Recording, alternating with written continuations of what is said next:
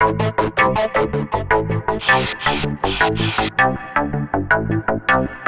everybody, and welcome to another We Love Cycling video podcast. And my guest on this episode is the young American rider, Matteo Jorgenson, who rides for Team Movistar. Now, Matteo is a wonderful young man, 23 years of age, has had an absolute spectacular season so far for his Spanish World Tour team. He's mixed it up in the classics, was top 10 in the Tour of Flanders, top 10 in Paris-Nice. Recently, he finished second overall in the Tour of Romandy, and he talks about his objectives for the future, the way he trains, the way he recovers, and also the fundamental importance of consistency. It's a real deep dive into training, nutrition, and everything that's important about racing in the contemporary scene now. Hope you enjoy it. Matteo, thanks very much for joining us, mate. Really do appreciate it. You've had quite a magnificent first part to the season, haven't you? I mean, you packed in a lot. It almost feels like we completed a whole season, such as the level of your success, really. Yeah, it's felt like that too for me. No, it's been amazing. Thank you, Matt. It's been unreal this spring. And coming into the winter, in terms of objectives, obviously you did have a set of objectives, and I know you did, but how much of that have you actually hit in terms of what you wanted to do, where you wanted to be? Yeah, the biggest goal I had was win my first bike race. That's really what I wanted to do, and I achieved that right off the bat in Oman. So from there, everything else was kind of yeah, just cherry on the top, or like just trying to achieve more. But yeah, I did have the goal of being top three in one of these World Tour stage races. Yeah, that's just me in my head. I didn't even tell my coach that. The only goal I told my coach was that I wanted to win a bike race because that's a pretty achievable and clear goal. And yeah, that I got done quick. So then I had to kind of move on and go after Paris-Nice and Romandy. So yeah, the for me winning was the most important, and I'm super happy. Because if you professional cycling, it's a brutally tough sport, but winning bike races is really hard. And when you think about the time that you're a professional cyclist, and winning seems even harder for a lot of riders because there's an elite cluster of riders who seem to be picking up a lot more win disproportionately so in previous years.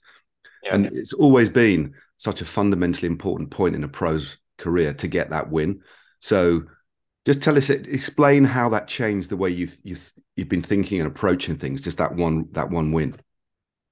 Yeah, I mean, that's funny you asked that. It's something that I haven't really even thought about, but I know has made an effect on me. And yeah, I think it is. I think it is maybe the biggest thing that I could have done is get that win because I think it kind of just changes something mentally. I think as a kid you watch guys who win and you see that like you see it as out of reach. At least I did, and it feels like something.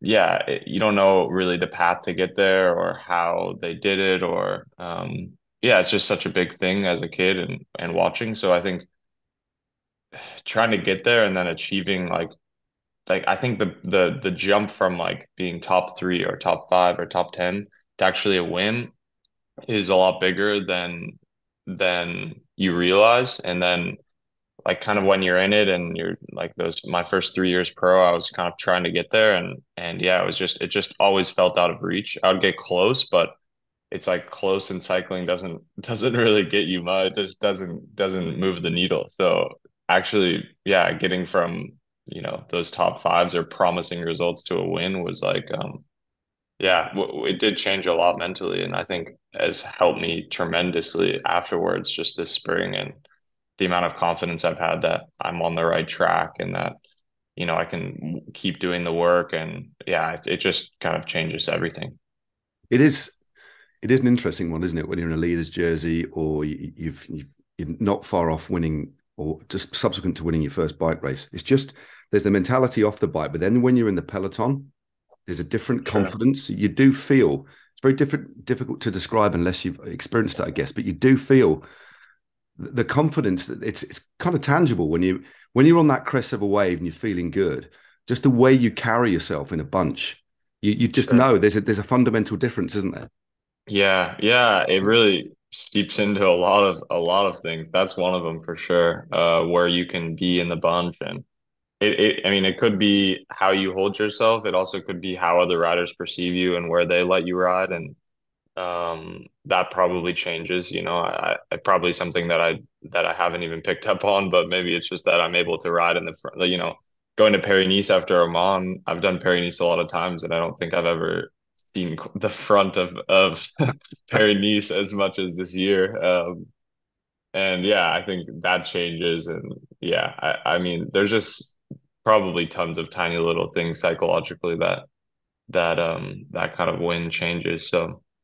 Yeah, it was a huge difference afterwards. I mean, before we drill down a little bit into, I want to drill down into that amazing Twitter thread you put out yesterday, because we'd made the call to do this chat, and then I was just looking up some stuff, doing a little bit of research, and a real timely thread. I want to go into that if you don't mind, because I think it's really open, Yeah, really sure. refreshing, and actually, I was commentating on Romandy the other week when you placed second, and I was struck by your openness and your candidness, and also your intelligence in interviews. It's really quite refreshing. A lot of guys play their cards close to the chest, and there was a real lovely freshness about what you were saying. But before we do that, it's talking about Paris-Nice, and this is something I do ask pretty much everybody right now because I think it's relevant. What is it? You've been a pro now. This is about 3 years at World Tour. 3 years at World Tour now. Yeah, Yeah, this is my fourth. Yeah. yeah. So, what has it been like? This shift in racing that we've seen since lockdown, basically, the racing has become far more frenetic, unpredictable. From your perspective, what has it been like seeing that particular shift? And bearing in mind, you're still only 23 years of age, so you're part of this guard. But what's it been like for you coping with those kind of big shifts in racing tactics, etc.? Yeah. Well, this concept is something that it's funny because when you go to a race, it's all we talk about in the team because at least Really? in my Right. team, we have such a spread of ages usually when you go to a race, and you go to a race with guys that are 35, 36 that have been doing it for, been a pro for 15 years, and then you also have neo pros. And I think also I have to say contextually that, I mean, I entered in my first year pro was 2020. So I started and did two races, or three races, and then lockdown hit. So really all I know is this like new form of cycling. So I can't really give that much context about what it was like before, other than what I could watch and what I hear from my teammates. Because yeah, I mean, for them, it's like it's yeah, these guys that have been doing it for a while, it's a crazy change, and they really can't. Some of them can't wrap their head around like why it's changed so much, and what to do now. And I mean, yeah, in some ways, a lot of them are considering like retirement just because of this. It's changed that much. But yeah, I think the things that I can see that have quote unquote changed were basically like a they're very similar to when I came up through junior and U23. So I didn't perceive that much change because in junior U23 these things were already quite, this yeah, data driven thing, the way we race, all of that, positioning and the fight and all that stuff, kind of, yeah, was seamless as I entered pro. It didn't change too much. So I can't really talk about how it was before. It's interesting that it's been talked about that much in teams. I had a conversation a few weeks ago with Rowan Dennis, obviously one of the older guard who is retiring now, obviously on a rival Hmm. team, but he was saying that he's finding it quite hard to wrap his head around it. And bear in mind, he's a top draw rider, more than capable. But he said you ride a 2.1, and he said every day you're doing 330 watts normalized, just on a steady day. He said so basically it's really hard to go to a race to actually back off a little bit. He said so the frequency and the intensity of the racing is impacting on everything else that you've ordinarily done as a pro before. So trying to wrap your head around 100%. it, trying to wrap your head around it if that's not what you've done. I mean, I don't think it's the sole contributing factor to him retiring, but he said that it's that hard now that I'm really now in the second phase of my life thinking about the other things that matter, like family and stuff. And maybe you might get some older riders like stopping short slightly because this shift is something that they cannot kind of wrap their head around. Right. No, 100%. And there's changes in I mean, it has effects on everything. Like I was talking just at Romandy with Patchy Vila, my coach, and he was saying how much this change has affected training in the way that we recover, especially from races. He basically has to like think about the recovery time from every race we do as double now. Wow. Like if you do it's amazing. if you do a monument now, it's like you need a week to recover, and before it was 3-4 days. And I think that ties into all of this stuff, why we see guys race less, why we don't see guys use races as preparation anymore, because it's like if you go to a race and you're not prepared already, you're going to have a really bad time and it's not going to be very helpful for you. So it's really, I think, it's a shift in almost every regard. Yeah. I'm going to move rooms really quick, Matt. Sorry. Yeah, no worries, man. No worries at all. My siblings just got home. They're making some breakfast. So no worries at all. No worries at all.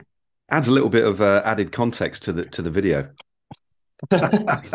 So where just go ahead and leave all this in. Yeah, it's like Matteo Jorgenson cribs. So where are we now? We're in my little gym, guest bedroom, and storage room now. Nice. So, nice. Yeah. Nice change of location. So that brings us on quite nicely, actually, to not just the style of racing that we're seeing, but also the versatility. And when you look at, okay, we're only just started May, and if you look at the races that you've chosen to ride and perform well in, there's a real diverse, there's a super diverse nature to that. Classics, the way you performed in the classics, week-long stage races, hopefully that'll map across into your next objectives, the Tour de France, Dauphiné, and the Tour de France. But at what point, Matteo, did you harbor this desire to really mix things up and not be pigeonholed as a sort of rider that just does week-long stage races, Grand Tours, or classics? We're seeing it more and more now, but was that a conscious decision, or was it something that always felt quite natural? You just wanted to do everything? No. I think it came a lot of it's come from just the last 3 years and the amount of times I get the question, like, what type of rider are you? And what and I mean, I not only get it from at the mix zone at races or from the press, but also from my own team. And my coach wants to know what I want to do more, because for him it would make it a hell of a lot easier to train me if he knew what type of rider I was. And so I think I wanted to prove to myself mainly that I could do both. I mean, we're not talking about everything. We're just talking about classics and GC, at least that week-long GC. And so I think in my head I knew they were somewhat compatible, because they both just take efficiency. I think that's most of it. It's like we're not talking about doing like being a sprinter. That's on the completely other end, or even being a puncher guy who that sort of stuff is pretty incompatible with what I'm talking about here. And so I think I knew it was reachable, because in the last 3 years I've done well, or I've done well for my own standards at both races, and I've been able to kind of train for both. So I just kind of we made the plan, Patchy and I, to try to do both. And he, the confidence that he had that I could do it made me realize that I could probably do it, just because he has a lot of experience. And so we kind of just made that plan. I mean, looking back to, it's a different era. Going back to while we all started riding, you don't pigeonhole yourself then, do you? And there's a real joy to work as hard as you do. You need to find some sort of joy in what you do, don't you? Cycling's it's a beautiful sport, ridiculously hard, getting even harder. But do you think doing different things just keeps things fresh mentally as well? Because it's a physiologically the demands are very similar. But from a skill set perspective, running top 10 in Flanders and running podium in Romandy. They're so completely and utterly different, but Yeah. it sounds like what a lot of fun, being able to Yeah. participate at the top level in both of those sorts of things. But it's good for the mind, I think. Yeah. No, 100%. 100%. And I think that was a lot of it. I think the main thing a coach wants to kind of, at least a good coach can get out of you, or wants to get out of you, is what you want to do and what Yeah. like inspires you. And because the amount of, yeah, like you said, the amount of work that you have to put in, like it really takes, yeah, you having joy in doing all of it, because if not, you just won't be able to do it.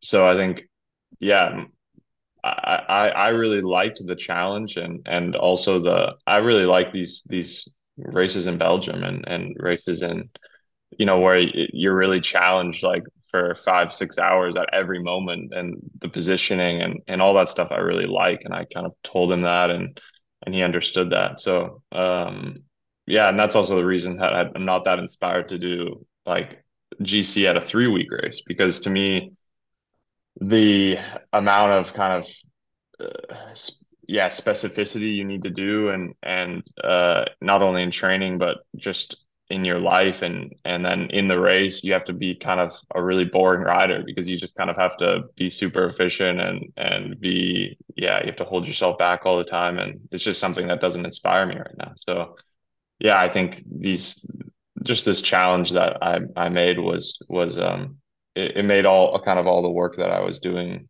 more fun, and more worth it. So are you saying then, like you head next up Dauphiné Tour? What's going to be your objectives in the tour then? Definitely What stages. stages to just win bike races? Just go in there, target some stages. Are there, Yeah. like giving the game away? Is there any yet that you've looked at, that you've done recons on, that you're particularly excited about? Yeah, I just did a recon. The only thing I've reconned is one after Romandy. We were so close to the one TT that's in the tour, so we went and looked at it. And it's a very similar TT to Romandy, where I did pretty well, and I really liked this TT. It's a hilltop finish. It's like Romandy, except we finish at the top instead of the bottom. And yeah, that's a cool TT. But yeah, also in the tour we're going with Enrique, who's like, Yep. I see has made huge leaps and bounds from last year's tour. And I'm excited to help him also, because I think he has a realistic shot of being on the podium. And yeah, that also inspires me to see him do that, after, especially bouncing back after last year, and all his kind of, yeah, descending issues last year. Yeah. I mean, as a commentator and as a fan of the sport, just watching how the different teams perform year on year, and there's a couple of teams this year that have fundamentally shifted. I think one of them's EF, and the other's Movistar. You guys are racing with a real liberty, and that's not to say you weren't before, but what do you think the changes in the team? I mean, clearly as individuals, you're able to express yourself. Um, Hmm. but there seems to be far more aggressive riding. That as soon as you get those couple of wins, this confidence carries on. It's the snowball effect. But is there anything else that you can pinpoint in the team in relation to the relative success that you've had this year across the board? Yeah, for me, it comes down to one thing, and it's the points battle last year. Right. Okay. Right. For how negative and genuinely like stressful it was in the moment, and last year, like how, I mean, you could see it with every single member of the team, from the Swan years to the mechanics to because I mean, in the end, they were all at a risk of losing their job. And so this stress that we all had, it changed the team entirely, and the mentality. I mean, it mainly changed the mentality of how we were approaching races, how we built the calendar. Because before, I think it's safe to say Movistar would base their calendar like pretty solely around GC, and Yeah. pretty solely around the Grand Tours, like Yeah. GC at the Grand Tours, and the rest of the races were just kind of in support of that. Or yeah, just to try to get the riders in shape to get to those objectives. And now I think they fell behind, because of all the things we talked about earlier, how cycling has changed and how we can't use these races as preparation anymore. You have to show up ready to race, and they're just raced completely differently. So now I think I think last year's points battle forced the team to evolve in a lot of ways. And yeah, for how really like hard it was last year for everyone, I think we all came out of it a lot stronger. So yeah, I think in the end it was positive despite my personal opinions on it.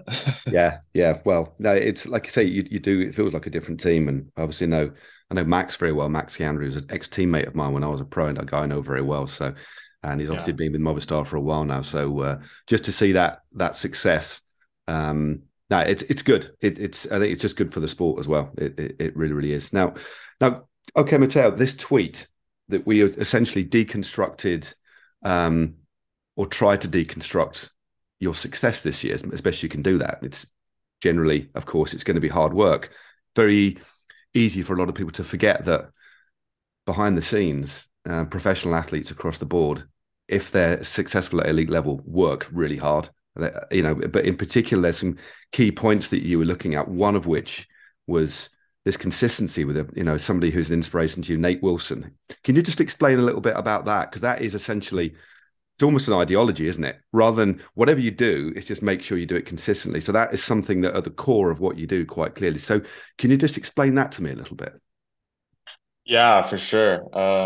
Nate, who is now a trainer at EF, he was the kind of head of USA Cycling, the under 23 program at the time that I came through.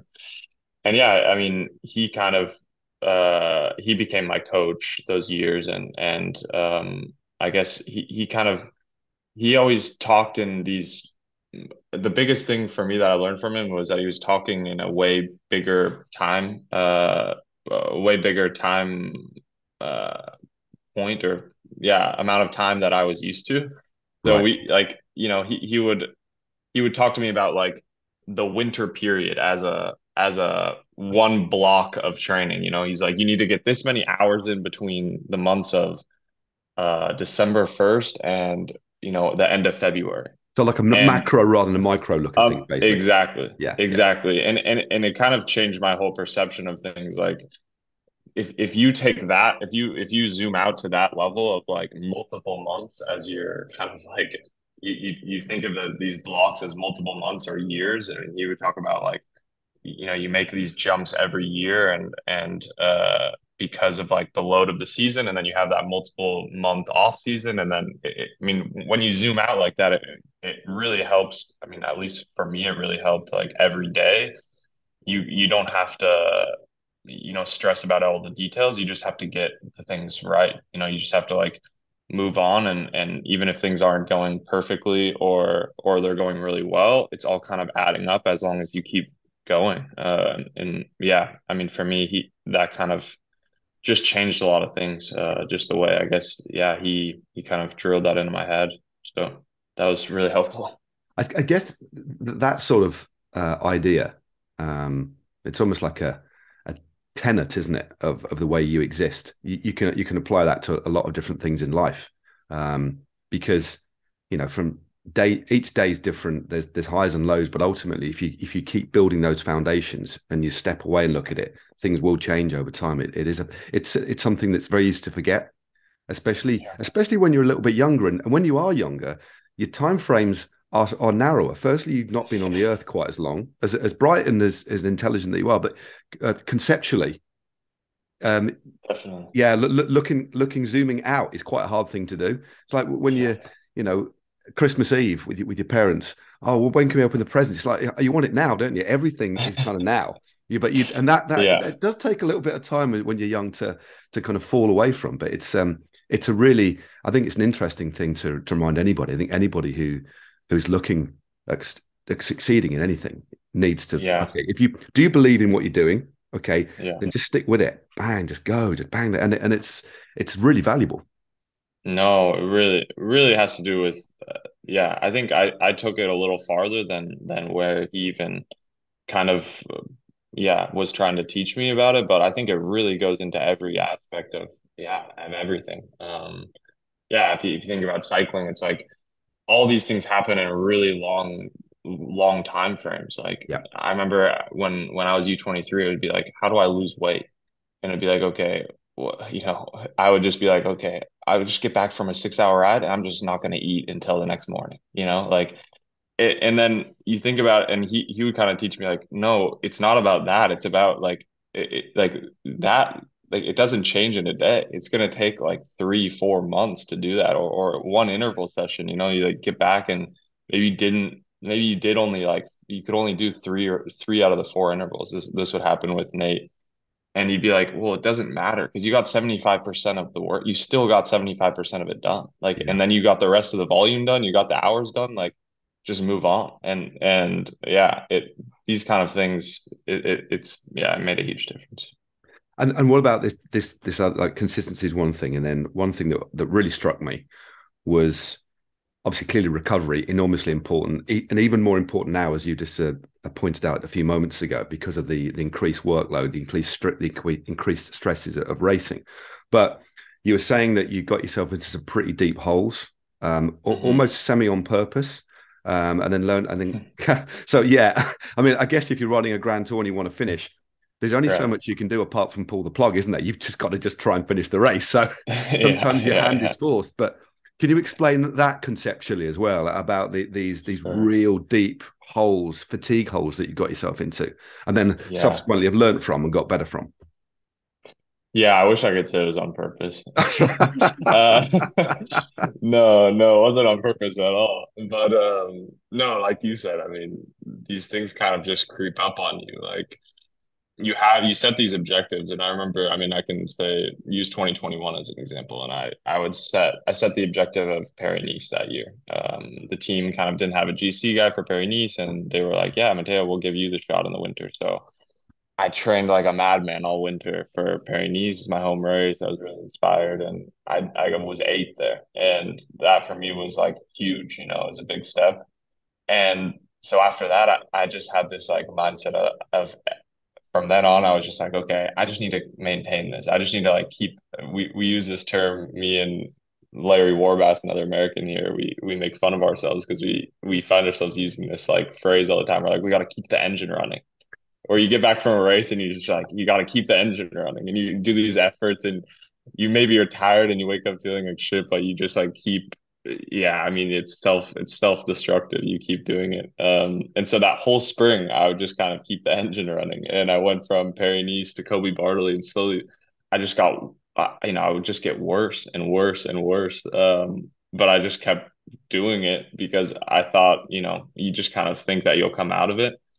And yeah, I went to altitude, this big altitude camp with the team, and we just went farther into it. And then once I started the Giro, I realized like literally the Giro started with a prologue. And I remember in this prologue, my heart rate didn't even get up to like, I mean, I did it full gas, completely full gas, and it was like 5, 6K, I think. And my heart rate didn't even get to threshold, and it was like God, that, this that's a is big day warning one. light. That is a warning Oh light yeah. about fatigue, isn't it? Yeah. And this was day one of a 3 week race, God. but yeah, in the end, I went through that race and I mean, it's also like I got it done. And that's just my body. I mean, that's just, I guess, some form of talent that I was able to actually finish because I think maybe I mean, I think it's not always 100% that you can be in that much fatigue and still finish a Grand Tour. So I have to thank like my genetics for that. I was able to get through it, and then from then on also recover from it. Even yeah, that year it took me, I think it just took me a long time. You take a few weeks off after, and I think I came back that summer and stuff and was there, but I still wasn't, my body wasn't, I knew I wasn't recovered from it. But you still have a job and you still have to go to the races and finish your Yeah. season. And it wasn't, yeah, it's not until real off season where you take like that month completely off, which Nate was really big on. And I really believe in is taking those like 3, 4 weeks completely off the bike and with no stimulus. That's when when you let your body come out of it. You Yeah. kind of you gain some weight and you allow kind of all your hormones to come back and you take that stress off the body and allow the adaptations to kind of happen. And that same story after last year's tour. It was like I didn't recover until I got through the all those Italian races at the end of the year in Langkawi, and then I took a month completely off. And even then, I started back training super easy to still allow, some rest and recovery because it took literally months. It's crazy the time frame of recovery. And that's one thing that, isn't, when you look at the best riders in the world winning the Grand Tours, I mean, that there are certain things in terms of recovery that are predetermined physiologically in terms of your genetics. Some riders will recover faster than others, but within that, Yeah. you've what you just described. There's so many big takeaways, so many lessons to learn, isn't there, about the importance of recovery. And again, just from my own experience, I've been in several holes because I thought, and it was back to what I didn't think about it. Like, I didn't describe it as keeping the engine running, but I thought the only way to recover was actually to keep just it was just mentally and physically just felt normal to keep riding, because as a pro rider, you ride every day pretty much, and not riding, there's a weird sense of guilt that I used to get. And it took me several years to understand that it's okay to just, if you're doing all this work, it's okay if you don't feel great, if you're honest, one day, just take it off. That isn't going to all that's going to do is allow you to recover a little bit. But that was one of the hardest things that to learn as a young rider, I think, is this: it's okay to take a day off, or Well, longer periods. it's not only okay, it's where these changes happen. Yeah, That's the part that I never really realized as a kid, was that when you're out riding your bike, all you're doing is stressing your body. Like, you're yeah. damaging certain aspects of your body. That's all that, Pretty dark, that's isn't it? all. Yeah. I mean, it really is.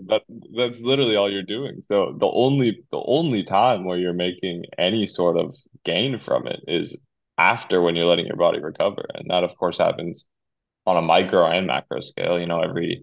You might be in a training block and you're recovering every day. When you go to sleep and you get a full night of sleep, you're recovering pretty well before the next day. But you also need these big periods when you take it too far. Yeah, and that goes back, especially your coach, Paxi Villa, the coach at Movistar. You clearly have a really good relationship with him, and just describe how important that relationship is, that trust, the fact that you might feel certain things about your body, but then the fact that you're trusting somebody else who arguably, to a degree, has even more of an understanding about you externally. That's quite a thing, isn't it? But often, because the science is there, isn't it? But how is that relationship, and how important is trust between you and your coach?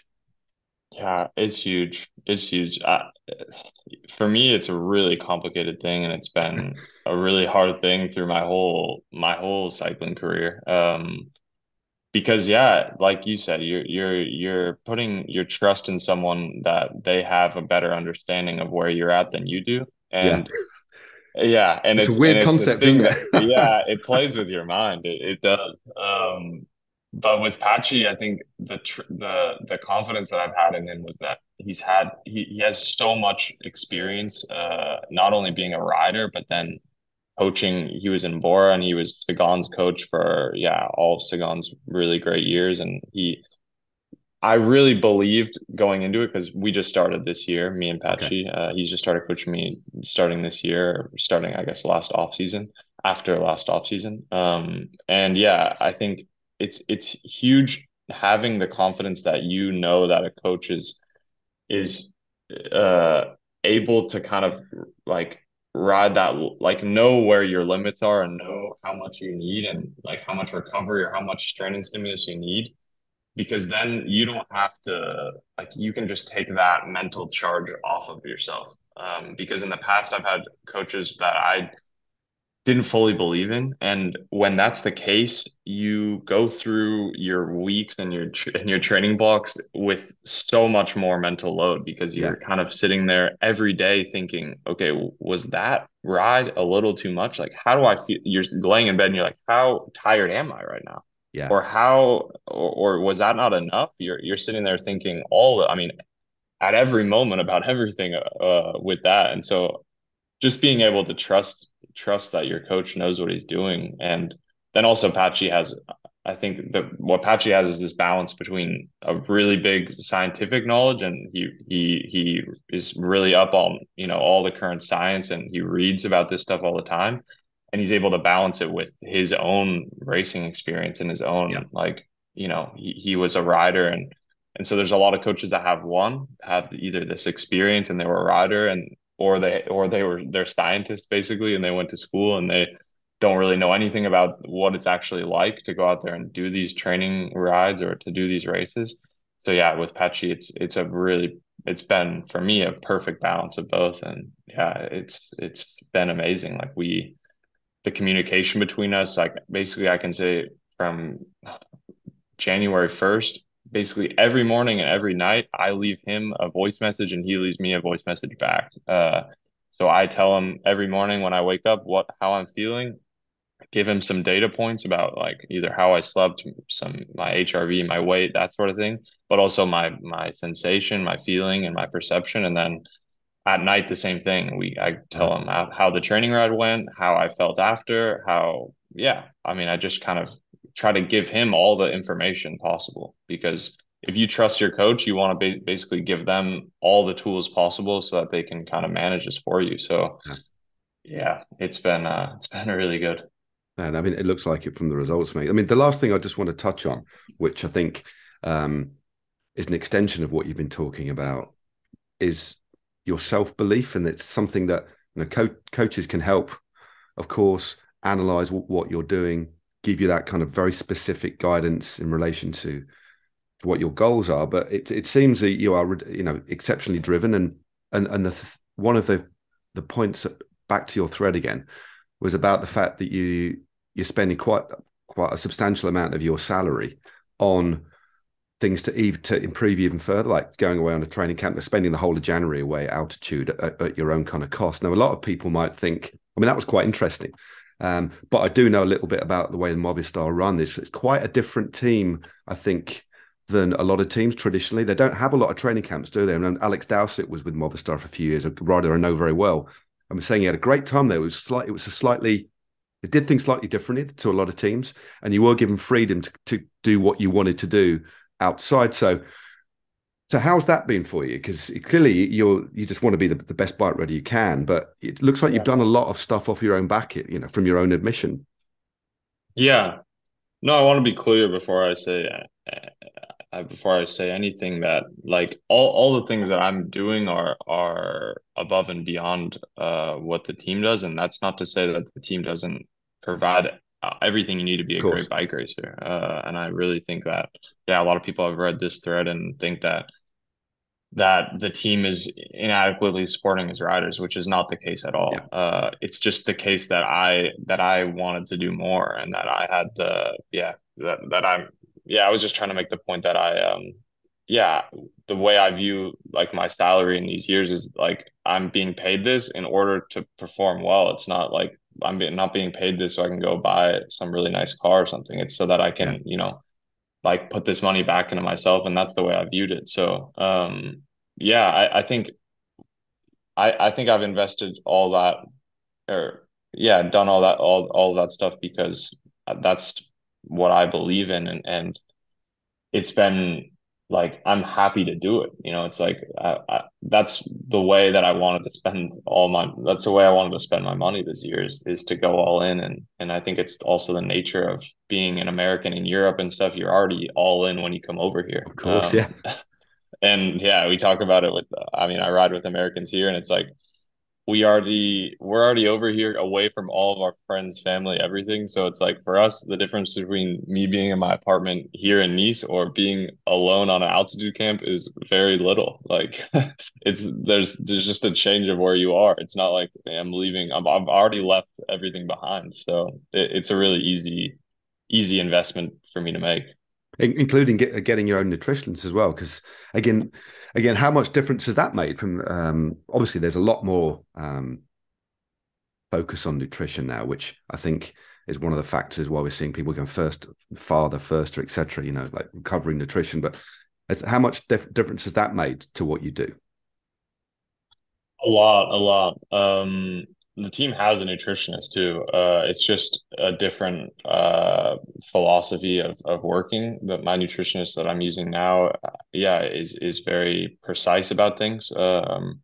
And I like that personally. I don't think it's right for every rider or everything, but I really like having, like we were talking about before, this confidence that I mean, fueling is one of these things where if you don't get it right, if you don't eat enough, like never going to be fueling this adaptation or this recovery from the damage you're doing. Sure. And if you do it too much, you gain weight and you're hurting performance because you're too heavy in a race. So it's a really fine balance. And the only way that I've found to get over that is to be really precise about things. And it really helps me mentally to have like to do that work. And it is work because you have to, sit there and before every meal kind of, look at the plan and then weigh out the things and make the meal. It's really hard to eat out and eat at restaurants because you don't know what they're putting in and stuff. So it's a sacrifice that I really like making because it gives me that like comfort. It Yeah. was really comfortable knowing that every day when I'm starting my Garmin and leaving for my ride that I'm fueled up and ready to do the efforts. And then also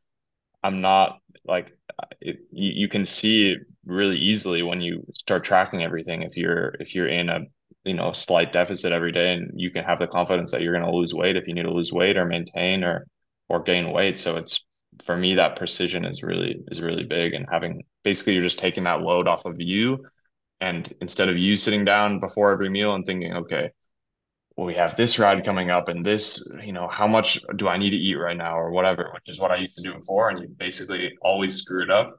Now it's like somebody else sits there and they look at your week ahead of you and they do it for you. Like they can sit there and see, okay, this is the training that he has planned and this is his days. And they can just kind of, because they're also more qualified to do it than me. They've Yeah. studied nutrition and they went to school for it. And so they kind of can tell you what to eat, and for me it's been game changing. Yeah. Fair enough. Fair enough. One last question before I let you go, and thanks again for your time. It's been such an interesting conversation, mate. It really has. But you got a few days off now before things kick in again. What does time off for Matteo Jorgensen look like? What do you like to do? Okay, you're not in America. You're kind of living alone, or you got roommates and stuff. But how do you relax? What other stuff do you like to do when you're not all in training? Hmm. Yeah, I grew up doing a lot of outdoor stuff. I was lucky enough to when I was a kid, I was taking on tons of backpacking trips and just spent a lot of time in the outdoors. So that's kind of where I have my most mental reset is when I'm outside and either like backpacking or camping or whatever. And so I kind of try to plan my siblings, my sister especially. My brother lives in Europe, but my sister came over just now from the US and she met me here, and we're just gonna go into the mountains for a little bit and Nice. just camp out there. And having my family here just with me and niece for a few days is really nice. And that's kind of how I'm mentally resetting and just trying to not think about not think about riding or anything for a few days. Brilliant Yeah. stuff. Well, Matteo, hopefully I'll bump into you on the road at some point. I'll be heading off to the tour, so hopefully I'll see you there in the mix zone or wherever that might be. Um, Yeah. Look after yourself, mate. Take care, and thanks very much again, mate. It's been a Thanks, pleasure. man. Thank you so much, Matt. It's really nice conversation. Cheers.